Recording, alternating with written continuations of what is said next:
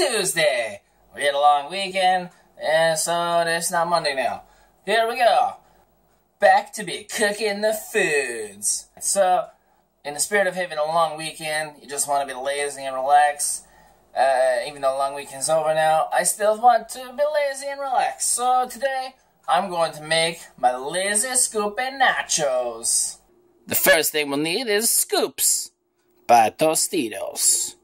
Next, we'll need everybody's favorite part, the cheese. I made this special trip to Timothy Hortons, because he's got the chili that I like.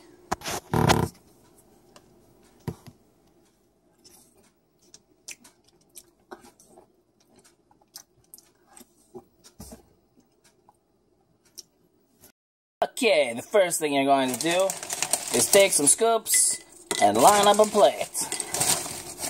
This one's broken. I make it a policy to eat all the broken ones. This one's not even a scoop.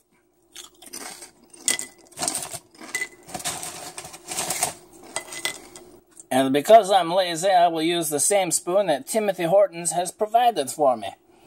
And I will scoop some chili into my scoops. Scoop in the chili.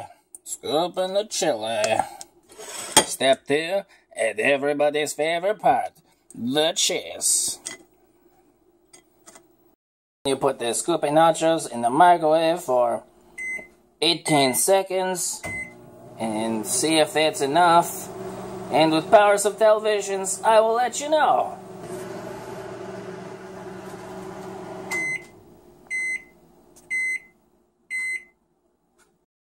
Alright, so after about 18 to 20 seconds, your Scoop and Lazy Nacho Scoops should look just like this. And if you want to take it one step further and make it not so lazy, you can always add some sour cream or some salsa. Yummy, yummy.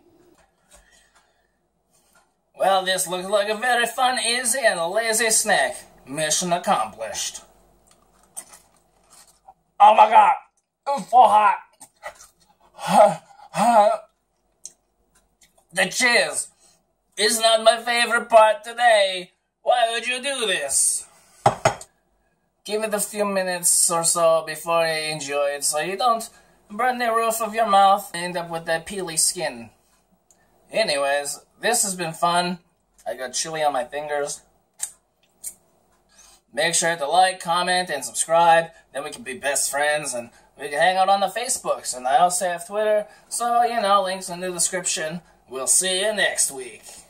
Please like, comment, and subscribe.